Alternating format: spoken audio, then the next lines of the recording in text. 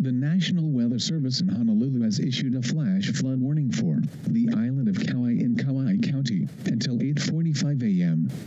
At 6:22 a.m. HST, radar indicated persistent heavy showers developing over already saturated ground, leading to rapid rises in water levels in streams and rivers, especially along the north and east side of the island. Rainfall over the mountains is expected to continue. Hazard: flash flooding caused by heavy rain. Source: radar indicated. Impact: flooding in drainages, streams, rivers, roads, properties, and other low-lying areas. Public road closures possible in some areas. Landslides are possible in steep terrain. Some locations that will experience flash flooding include all of Kauai, but especially the north and east sides.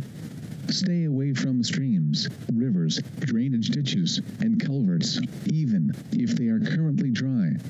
The heavy rains may cause rock and mudslides in steep terrain areas.